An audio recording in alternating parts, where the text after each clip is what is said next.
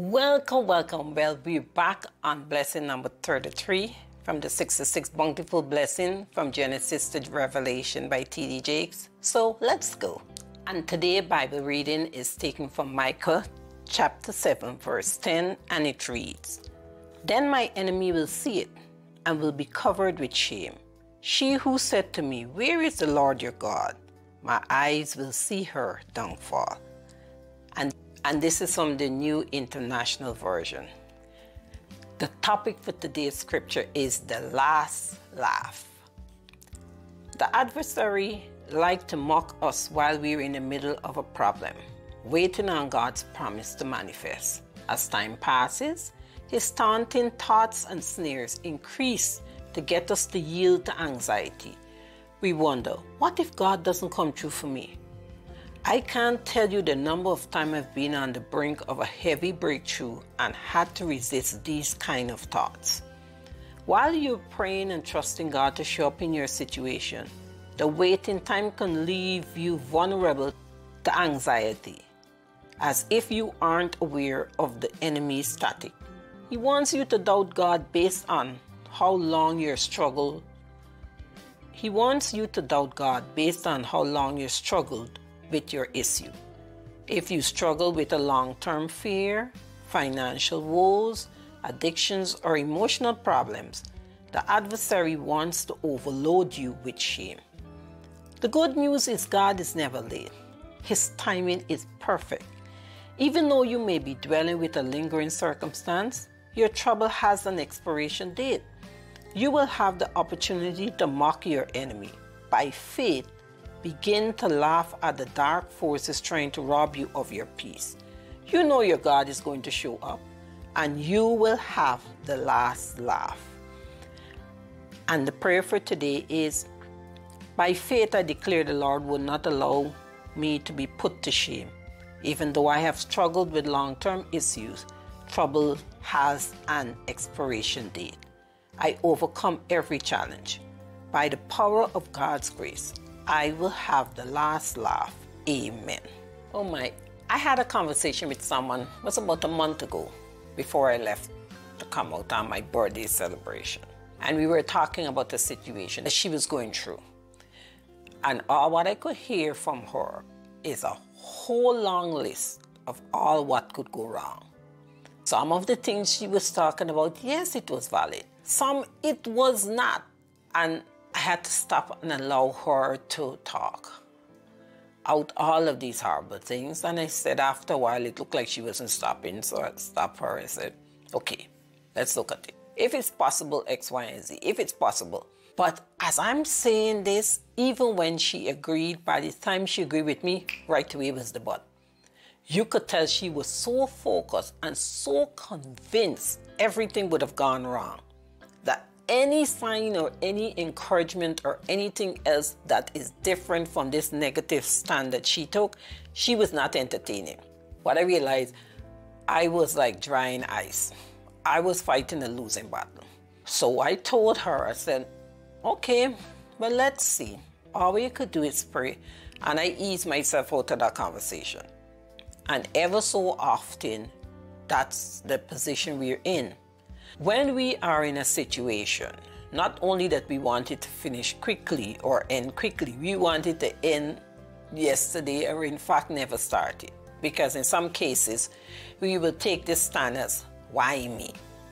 Why this happening to me? Why I always suffering? We don't want it to even start. And that's where all our doubts and fear creep in. But again, I will tell you, have your frame of reference. If you write down your frame of reference, I always say this one of your foundational tools.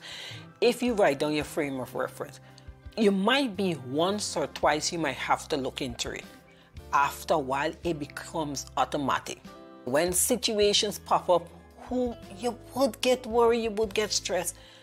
But it won't take long that you will start reflecting. Oh, God came through here, He came through there. When I look at it, all right, it looked like, who knows, like for instance, I would be fired. But the last time I went through that, it was even worse. I didn't have the experience. I wasn't even certain about my position. At least now, some of the people like me. You always have more to add on to the last time that you went through that situation, and he brought you through. If we got a fair reference. If we don't have a fair reference, we are in order, because we will go down the road of things going wrong, and then you will get this thing in your ears. But what if this happened?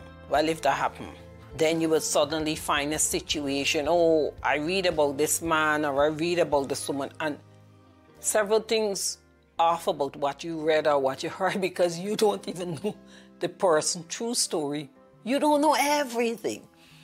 But suddenly whatever happened to them, it buy into this negative stand that you took, and you go down the road. You will get the last laugh. I am telling you, you would get the last laugh. What you have to do is that you don't be laughing with a headache. Because when you stress yourself out, for certain I could tell you, you will get a headache, and based upon your digestive system, you get an acid reflux, a whole lot of other stuff. But you trust God, He always come to you. And then another thing too, we might be going through hardship for something that we think should be happening. We should be holding on to that particular job. And if you really, really stop and be honest with yourself, you hate the job and you know you're supposed to be out of that job. But because now it's happening, what's going to happen? I'm going to be fired. I could remember listening to Oprah Winfrey a time, and she said, God just keep touching you on your shoulder, and when you don't listen, He slap you across your head. Sometimes that was the slap you need to get. Being fired from the job, because He been telling you, and you know with every cell in your body that you're supposed to move. But if I left the job, what's going to happen? I'm going to go to new places, and I don't like the people. I might got to travel far. Whatever else you're telling yourself. What we have to do is trust our Father. He, and if it's enemies, He will prepare a table before you in the presence of your enemies. Take it from me, it's always like that. It would. You just have to trust Him. And as I'm telling you that, I'm talking to myself too. We have to remember, trust God in the process, and everything is going to work out. If you are new to this channel, welcome. Returning subscriber or visitor, welcome also.